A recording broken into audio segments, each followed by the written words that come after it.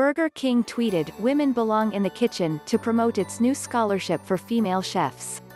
The restaurant said it was a mistake to not include the entirety of the new initiative in its first tweet. Some on social media said the messaging was tone-deaf and vowed to not eat at the restaurant.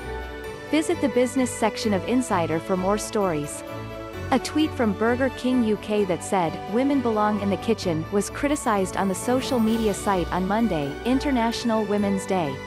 The messaging wasn't the work of a social media manager gone rogue, it was tied to the chain's launch on Monday of an initiative to help increase the number of women in head chef roles. But it struck people on Twitter and Facebook the wrong way.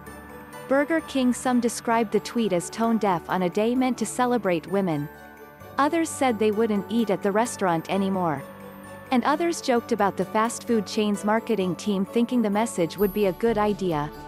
A Twitter account associated with KFC said Burger King should have deleted the tweet after sending it. "Why would we delete a tweet that's drawing attention to a huge lack of female representation in our industry?" Burger King replied. "Gender stereotypes are still alive." A 2016 study found that people were even more likely than 30 years earlier to believe in gender roles such as that women cook and clean. Burger King belongs in a trash can, Chelsea Peretti, a comedian and actress from Brooklyn Nine-Nine, tweeted in response to Burger King. Still, the Burger King UK account added 10,000 followers on Monday. Many people on Facebook reacted with the laughing emoji.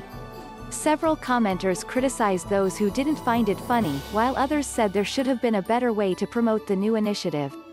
Our tweet in the UK today was designed to draw attention to the fact that only a small percentage of chefs and head chefs are women, a Burger King spokesperson said in an emailed statement to Insider. "It was our mistake to not include the full explanation in our initial tweet and have adjusted our activity moving forward because we're sure that when people read the entirety of our commitment, they will share our belief in this important opportunity." In a separate statement, Global Chief Marketing Officer Fer Machado tweeted the company is "indeed sorry" about how the tweet came across, adding that the intention behind the activity is actually good.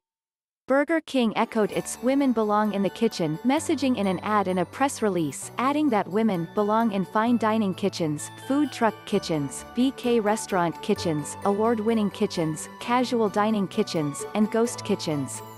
The fast food chain said it was creating the Burger King Helping Equalize Restaurants, or HER, scholarship to support employees pursue a degree in culinary arts.